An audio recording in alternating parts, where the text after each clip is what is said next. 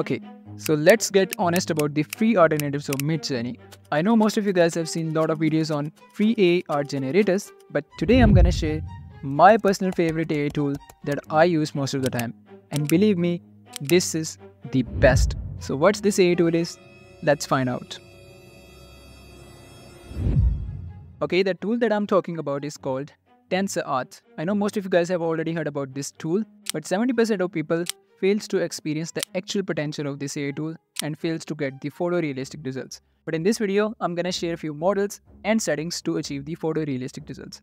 So first of all, let's take a quick tour of this AI tool. So here you can see the models. So basically this is based on the stable diffusion, and you can see all of the familiar models.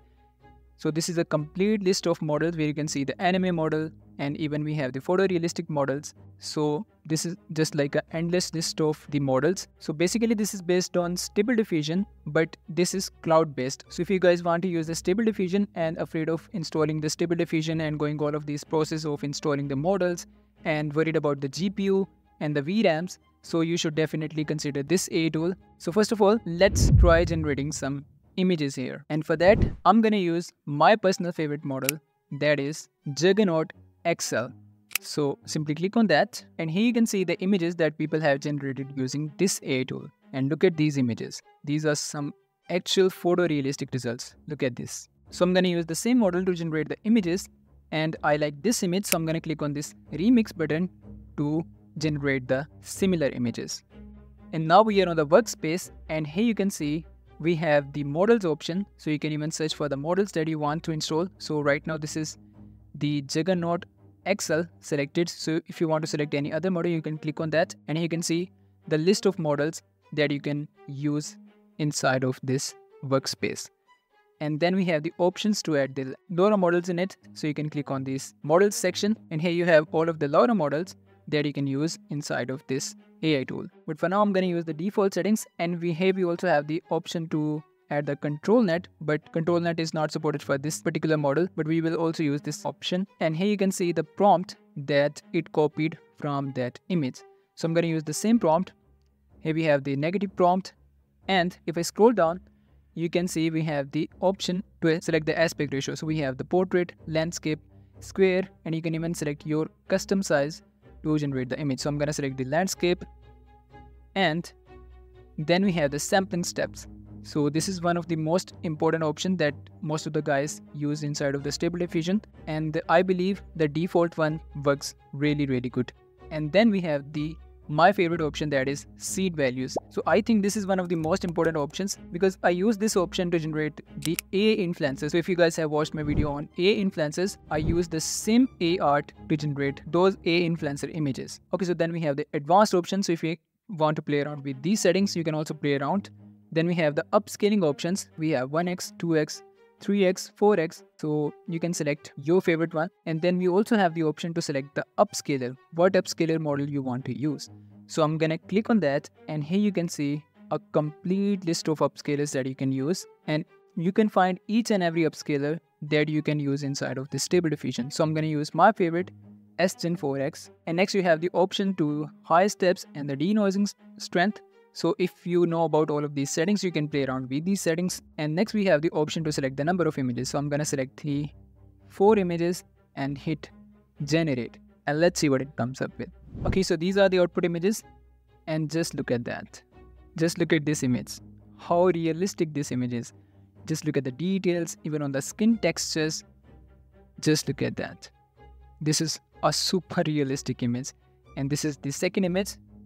And if I zoom it in, you can see how detailed this image is.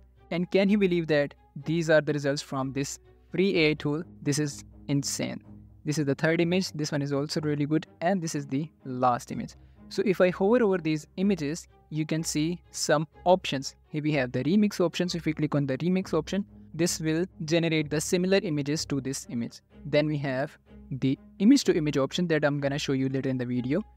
Then we have the upscaler, so you can upscale your images even more. Then we have the option of the after detailer, and then we have the in-paint option. So I'm gonna upscale this image, and here we have the options like how much upscaling you want. Here we have the 1.5x, 2x, 3x, 4x, And then you can also select the custom one. So I'm gonna select 2x and the upscaler. So I'm gonna again select my favorite.